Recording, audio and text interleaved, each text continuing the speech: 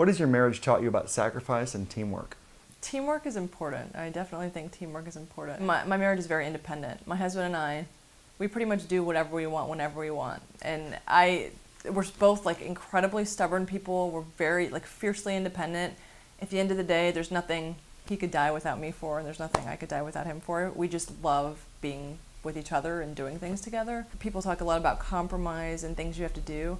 And I feel like the compromises for us have not been huge at all. We go out of our way for each other to make things work. The teamwork is wanting that other person to succeed in what they want in life at all times. So we don't have, one of the things is lifestyle. We talk about all the time about lifestyle.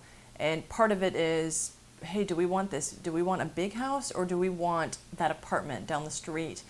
Because right now, maybe we both want to start up our own companies, or we both want to do this.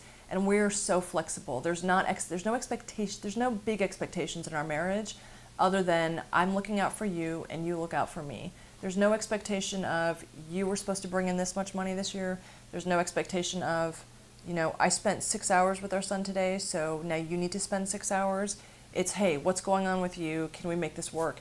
And when you have the other person always looking out for you, there's not a lot of threat of, you know, this isn't fair or this didn't happen. And it does happen sometimes with us, but we'll just, say to the other person, like, hey, I actually don't think this is working out this way. And when I hear people talk about like the difficulties of marriage or things like that, it's like, well, I have to cook every night, or I have to do this every night. And we don't even have that. Like if nobody cooks, nobody cooks. If there's no food, there's a lot of times there is no food. It's like you get your own food. If you want to eat, you want to eat. If we want to eat together, then somebody might make something. But there's just, the expectations are so limited in my marriage that it just works for us. That's great.